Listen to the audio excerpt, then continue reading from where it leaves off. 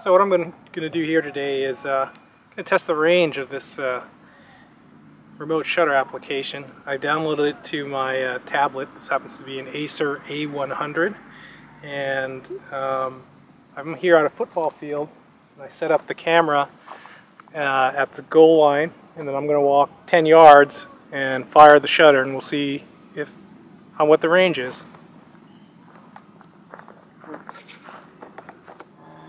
So to activate remote shutter, you go through the menu, select applications, and go to remote shutter. And I have it already running on my Android device here. So it's connecting.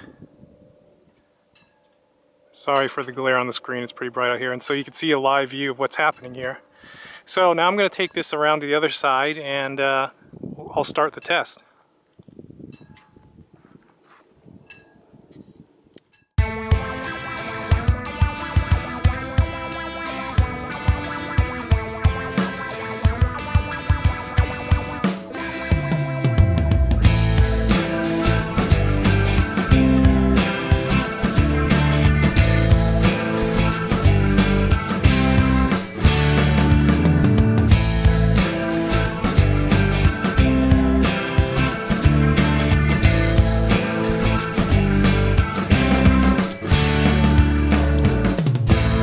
So I'm at the 50-yard line. There's the camera there in the distance.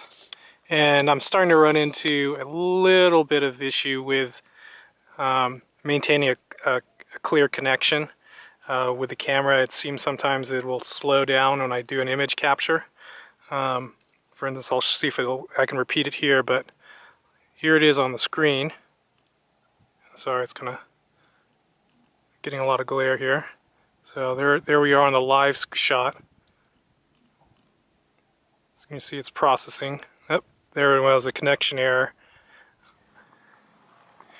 So in my not so scientific test, I was able to get roughly about 50 yards or so. I started having some issues with dropping connection, and sometimes there would be an error downloading the file, the 2 megabyte file, onto the tablet.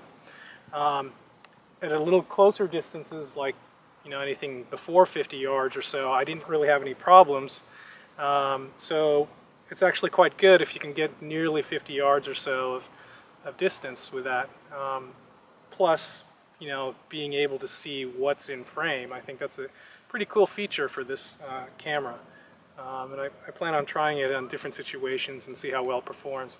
But there's one thing, I think there's quite a little bit of a shutter lag, obviously, since there's a Wi-Fi connection, and then the delay to see the live preview. If you want to minimize the time it takes to review and get back to the live preview, I probably suggest turning off the save to tablet mode, unless you really need to. For me, I really don't need to save the images to a tablet. It's okay with just leaving them on the camera, and that sort of time, if you turn that off, that really cuts down the time it takes to go from snapping the shutter and then going back to review mode. There's also one other mode where you can just have it fire the shutter, but you don't get a preview of what you just shot. So that could be something if you're taking pictures of something, let's say, has some sort of critical timing issue and you want to see right away what you're shooting and you don't really need to review it, I'd probably select that option too. As long as you're within distance. The thing is, you'll know if the thing's not firing the shutter off at a distance, because you'll get a clear error on the screen that the camera and that tablet or Android device lost connection. So I don't think you're going to miss that sort of feedback, because when you press the shutter, you'll definitely see something that says it's processing before it goes back to a live preview. Hopefully, I'm going to give this a shot in other situations, and I'm losing light here, so we'll see you on the next day's review.